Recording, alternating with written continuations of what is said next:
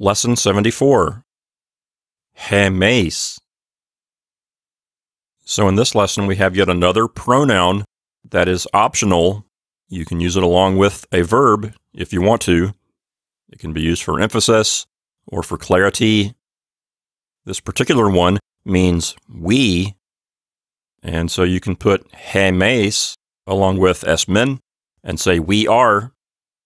And Catherine and I threw in a few exercise sentences here just to give the reader some practice. For example, 3 and 4 say the same thing, but just with reversed word order. And exercise 2 means the same thing as exercises 3 and 4. Just exercises 3 and 4 have the pronoun explicitly there, whereas exercise 2 has just the verb. So in number 2, the translation would be we are, but then in number 3, it would still be we are.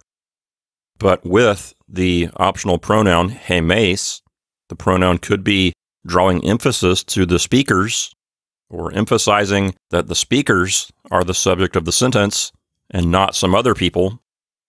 So again, a pronoun can emphasize the meaning of a verb, clarify, or somehow add expressiveness to what the speaker is trying to communicate.